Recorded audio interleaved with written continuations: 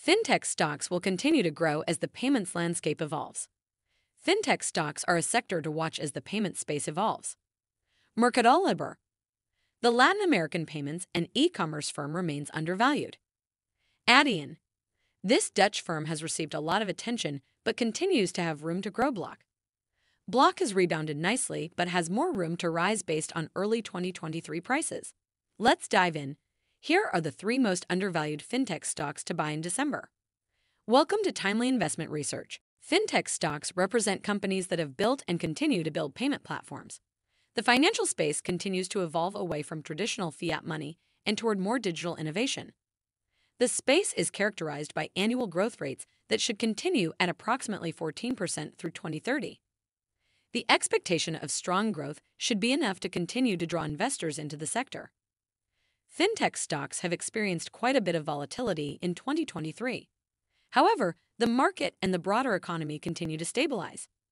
That will be a strong signal for investors, especially those who seek undervalued investments in fintech. So, with this context in mind, here are the best and undervalued fintech stocks to buy for December. Number 1.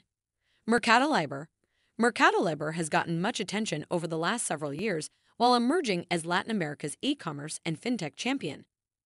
The stock continues to have room to grow after a strong 2023 that has seen its shares rise rapidly in value. Mercado Libre's largest markets are Argentina, Brazil, and Mexico. The company offers e-commerce and payments across 18 countries overall. Although Mercado Libre is best known as an e-commerce company, its payments platform, Mercado Pago, is very large.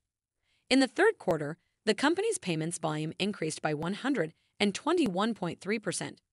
Reaching $47.3 billion. Mercado Pago also offers payment systems that are similar to products like Venmo, which our customers may be more familiar with. Mercado Libre's overall growth is simply impressive. Revenues grew by more than 69% during the most recent period. As interest rates fall into 2024, it's very reasonable to expect that Mercado Libre shares will only strengthen as a growth stock.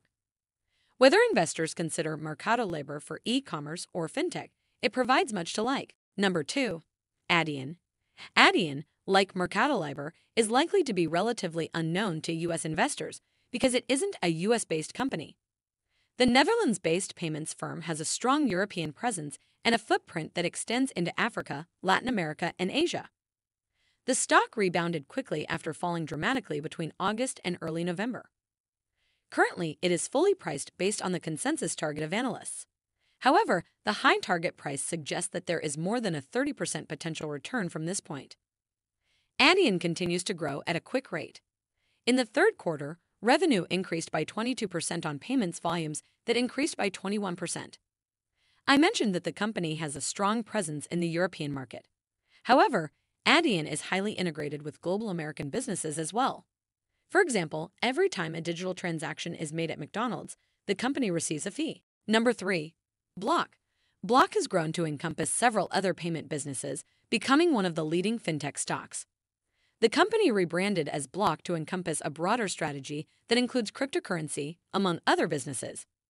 Block continues to be primarily fueled by its point-of-sale business known as Square and Cash App.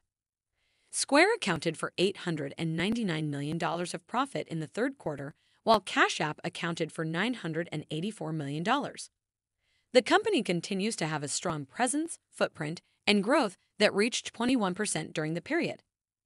At the same time, investors continue to be wary of Block because it is so volatile. One of the reasons that it continues to be so volatile is that despite its large presence and strong profits, it continues to struggle and produces losses. In the third quarter, those losses reached $29 million. That said, Block remains a fintech stock to buy in December, especially considering the expected rate cuts in 2024. Thanks for spending some time with us today, Timely Investment Research. We're so glad you did. If you found value in today's video, please give us a like, hit that bell icon to never miss an upload, and hey, don't forget to subscribe.